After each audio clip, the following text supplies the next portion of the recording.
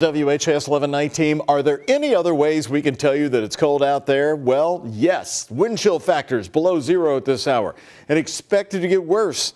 Now you know why JCPS decided earlier today no school buses on the roads tomorrow and students will stay home to learn on another NTI day. The school buildings are going to remain closed. Hello, everybody, and thank you for joining us on the WHAS11 night team. I'm Doug Proffitt. JCPS isn't the only district saying that it's too cold. We've got a big list of closings and delays rolling right at the bottom of your screen. Right now, meteorologist Colleen Peterson is tracking the wind chills and the return of even some more snow. Colleen, what's up with that? Yeah, we have more snow in that forecast on Thursday into Friday, but the focus tonight are those wind chills. Behind Doug, you just saw it's -1 here at Louisville, even though our temperatures are in the single digits. -1 it feels like here in Jefferson County, -3 at Bowman Field. In E-Town, it is already -5, and it's getting colder as we head overnight tonight. Check out Indianapolis. They're at -14 right now. So this is going to be cold air across the state of Kentucky into Indiana. A wind chill advisory is in place. There's a wind chill warning for central Indiana, but for us, it's -10 range. So it is going to get rather cold, especially areas highlighted in the light blue on the map here for the next few hours. So tomorrow morning, waking up to below zero to -10 wind chill values. By the time we head towards the afternoon, it's going to start to feel maybe like the teens, but at least we'll get some sunshine for your Wednesday. Mostly sunny skies. Temperatures will be getting into the 30s. Still not going to be getting above freezing, but I think we'll get some snow melt by the time we head towards tomorrow afternoon. We mentioned some snow.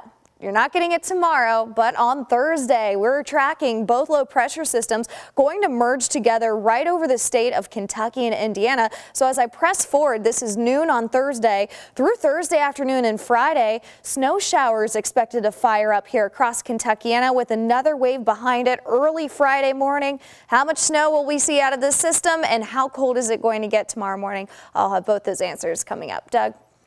Thanks, Colleen. A reminder, now's the best time to download the free WHAS11 app. If we get a power outage, you can keep watching WHAS11 newscasts live on your phone. Plus, get weather alerts anytime from the First Alert Storm Team. It's free in your app store. Now to one of our top stories, the countdown to Kentucky Derby. Even on this frigid day, Kentucky Derby 150 is now on. We're 108 days away. And just days after the new Derby champion is crowned this year, the PGA Championship will be held at Valhalla, crowning golf's new champion. WHAS11 night team's Alex Dederer and photojournalist Addie Hill were at the annual meeting of Greater Louisville Inc. tonight, where the CEOs of Churchill and the PGA talked about the impact of what's to come. Alex? Right, Doug. Tonight, two CEOs in charge of these two huge events. The leaders of both Churchill Downs Inc. and the PGA of America shared the stage tonight to give Louisville business leaders a look at the huge impact their events will bring to Louisville. The 150th Kentucky Derby, the first Saturday in May, and then 10 days later, the PGA Championship returns to Valhalla, the first time since 2014. Yeah, once you've had your appetizer, you can come to the main course a week later. The sold-out 106th championship, once again returning to the major championship venue of the Bluegrass. We're proud to have had a history here. We don't want the history, to end. We want to be, part of, we want Valhalla to be a part of our rota going forward. PGA of America CEO Seth Waugh. We want to be the best partner that anybody's ever had, and we want to get invited back. But will the championship ever return? The PGA no longer owns Valhalla. Plus, the major is already scheduled in cities through 2030, and Louisville not on the list. This is the first time we've ever been here in May, so we haven't been able to share the stage with Churchill Downs, but excited to do that. Could the 150th Kentucky Derby break the all-time crowd number? The attendance record at the Derby was set back in 2015 with 170,500 fans when American Pharoah won. We've already seen in just some of our preliminary metrics that Derby 150 is going to take it to another level. So what's going to happen for 150? I'm not exactly sure what the final numbers will look like, but it's going to be really spectacular. While the numbers are still out on the 150th, Waugh says the PGA is estimating 200,000 fans, $200 million in economic impact, and $5 billion for charity when the championship once again graces Valhalla. Louisville shows up, right? And they do every time. A very exciting countdown. The 150th Kentucky Derby is Saturday, May 4th, and that's followed shortly by the PGA Championship, which kicks off Monday, May 13th. Alex, thank you very much. And of course, we're going to have the Derby of traffic all over town for those 10, 11 days or so. Well, people living around Churchill Downs say they want to improve their neighborhood, not just for the Derby, but for the months following. And they hope to do that through a program called Building Our Blocks. Now, the first event is going to be focused on the Lucky Horseshoe neighborhood. Well, the name for this neighborhood is so appropriate. That's because it includes homes within the boundaries of Churchill Downs, Central Avenue, Taylor Boulevard, Longfield, and Oakdale Avenue. WHAS 1119's Taylor Woods spoke with neighbors to find out what they'd like to see done.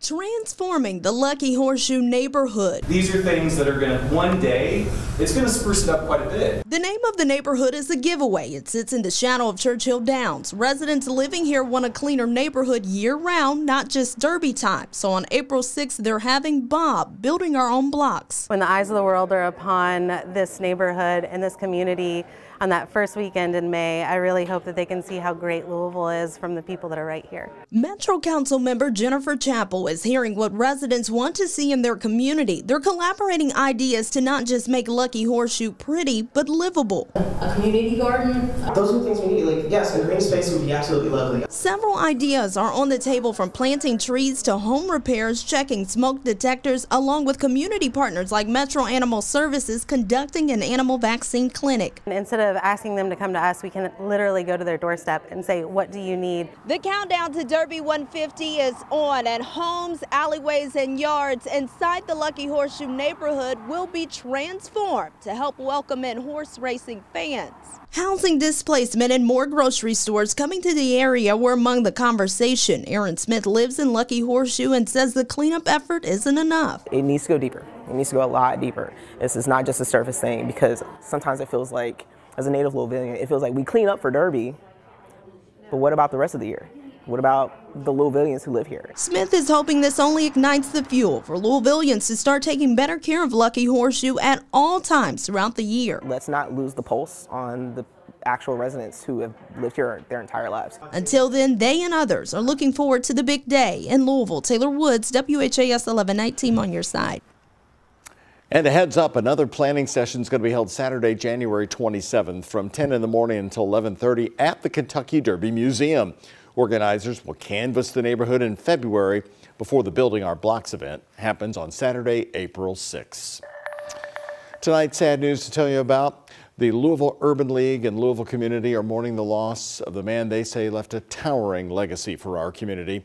Ben Richmond, the former longtime Urban League president and CEO, passed away earlier today. He served in that role from 1987 to 2015. Tonight, the current league leader, Lyndon Pryor, talked to us about the impact Richmond had on this community, specifically in the business world. Because Ben's focus during his tenure was so much about business and getting business to do the equitable thing. In the building of the Yum Center, Ben ensured that the spend with minority contractors was as high as it could be, and the highest at that time in all of Kentucky, in all of Kentucky's history.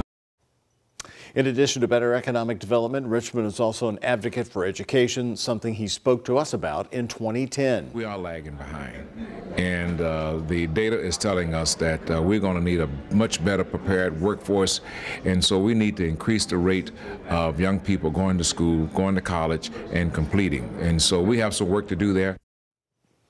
Arrangements for Ben Richmond are still pending and will be released once they're finalized. Richmond's death comes as Louisville lost another leader over the weekend, J. Michael Brown, who was helping transform Simmons College of Kentucky. As prosecutors move forward with their case against the former Clark County, Indiana Sheriff Jamie Knoll, they now say his wife could be charged as well. The state is now prepared to move forward on criminal charges against certain defendants, primarily Misty Knoll. Rick Hurdle.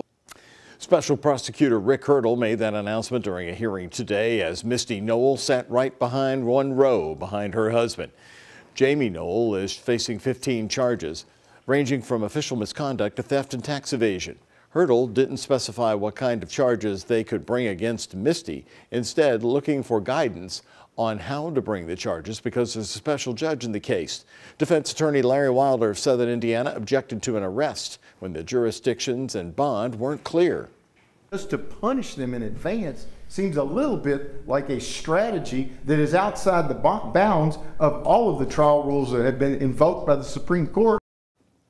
The defense is also appealing Knowles' initial bond decision, which he did pay. That appeal is going to the Indiana Court of Appeals.